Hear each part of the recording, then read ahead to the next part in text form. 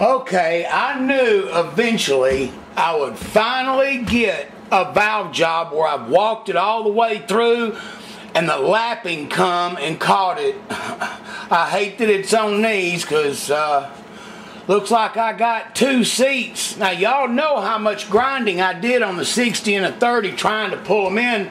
This I believe was the one that was like 16 or so thousandths out around.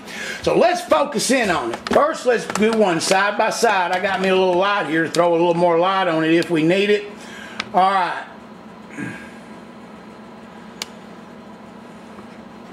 Now, look how right here we got a pretty good gray line. I'm going to put some light on it.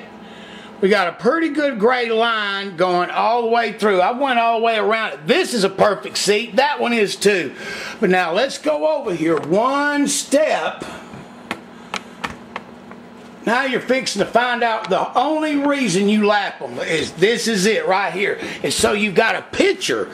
Now look what's going on here. Look, the gray line stops right here. Wow, what a chunk. Misses it almost all the way to right here. So this whole area right here, the valve was not contacting. I think you remember some of the ones like warning, do not right out of the box put them in. That's when you can take, this is what you get out of the box from a lot of manufacturers. The China ones are getting better. You should have seen how horrible they was 10 years ago. But this is exactly what I'm talking about.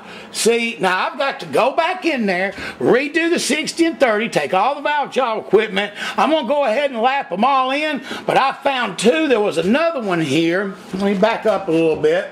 There was another one here that looked a little fishy.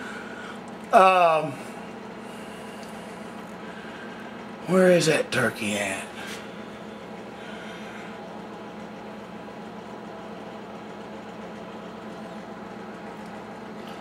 Well, you know what? I guess right here. All right, I got one just a little bit. It's not bad.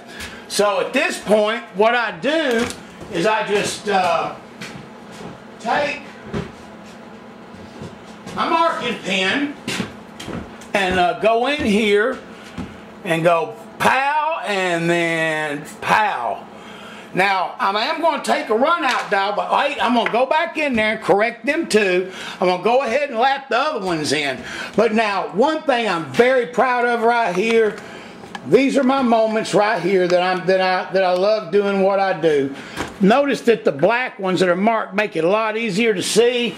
I got these turkeys dead nuts on the money. Look at that. Okay. And what I mean by dead nuts on the money here is the 10 thousandths from the edge of the seat, the right thickness, all of them in the same position, almost identical, same width. This is what I aim for with it. I mean, I'm really kind of blown away that it got it, but you know, I remember now when I was doing the seats, there was just something funny about it. And it's just where ProComp puts these damn things in and presses them. It's just the work. There's a damn galley napper in here. All right. So anyway, I'm going to have to stop it down for a minute. I wanted to show you that. I will come back after they're kissed off because what I'll do, this will be the end of the 9.0 version valve job part, and then I'll come back and make the next one, the math, where I go in there and set my bowl plots and blend and all that. But I guess that's all for it for right now, and into version 9.0.